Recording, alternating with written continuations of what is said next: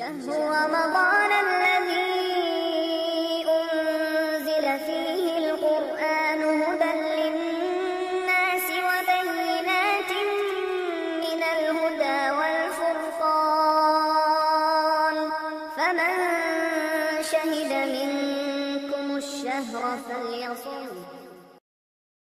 ওয়ালাইকুম আসসালাম রহমতুল্লাহি ওবরাকাতুহু। ওমান থেকে সোহেল ভাই জানতে চাইছিলেন যে এখানকার মানুষ, আমি যেখানে থাকি সেখানকার মানুষ বলা বলি করতেছে এটা যে মানুষ মারা গেলে নাকি ফাতেহা জায়েজ নেই, মানে খাওয়া দাওয়া এই সেই ইত্যাদি এগুলি নাকি জায়েজ নেই, এখানকার মানুষ বলা বলি করে। তো এই কথাটা আমাকে জানাবেন, এই কথাটা কি আসলে ঠিক কিনা।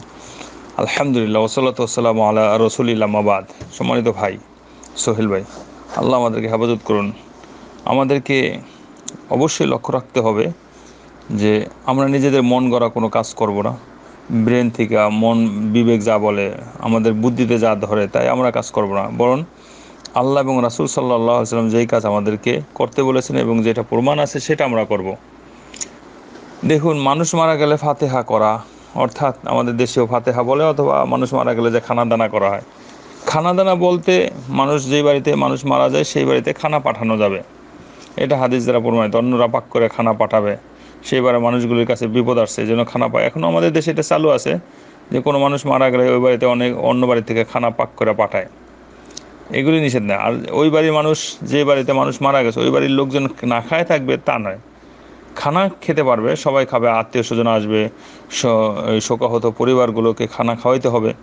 তারপর যারা তাদেরকে শোকবার্তা জানাইতে আসছে তাদেরও খানা দরকার। এখন ওই বাড়িতে এত বিপদ আপদের মাঝে পাক শাক বা এগুলি বন্ধ থাকে, এই একটা বিষয়।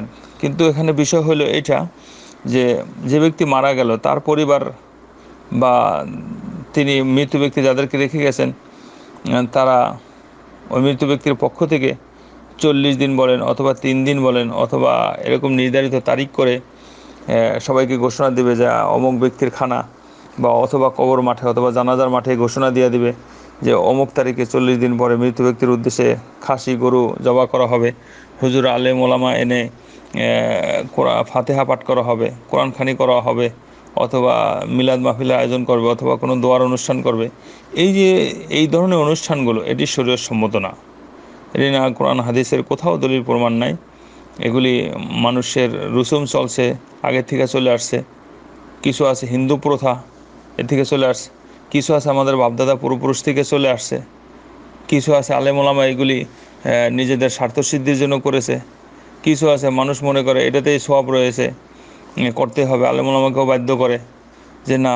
কিছু আছে আমাদের বাপদাদা পূর্বপুরুষ থেকে করে আসছে, আমরা করব না কেন।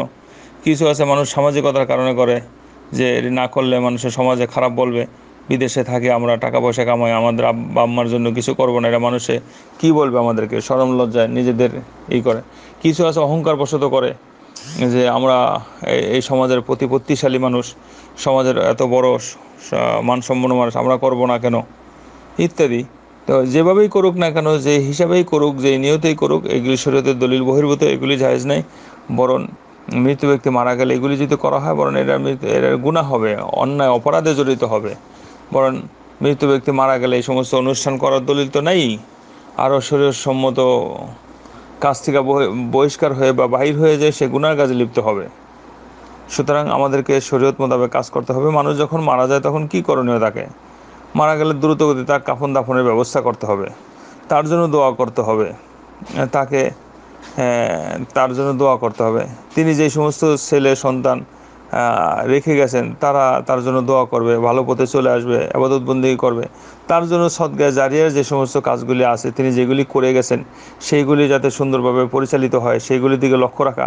আরও যদি পারা যায় তার জন্য সদকা জারিয়ার কাজ কিছু করা, তার নামে দান করা, মসজিদ মাদ্রাসা হোক অথবা এতিম দুস্থ গরিবদের হোক, অথবা যে ক্ষেত্রে দান করলে সওয়াব তার কবরে যেতে থাকবে সেই ধরনের কাজ করা।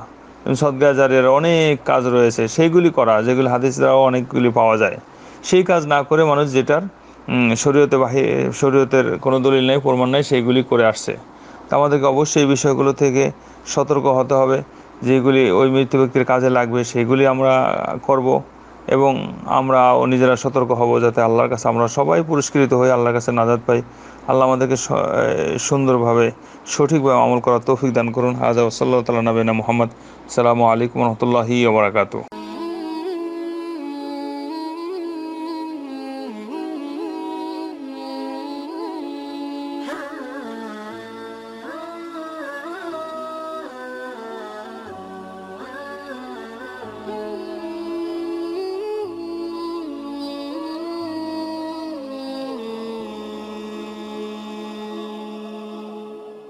Mm-hmm.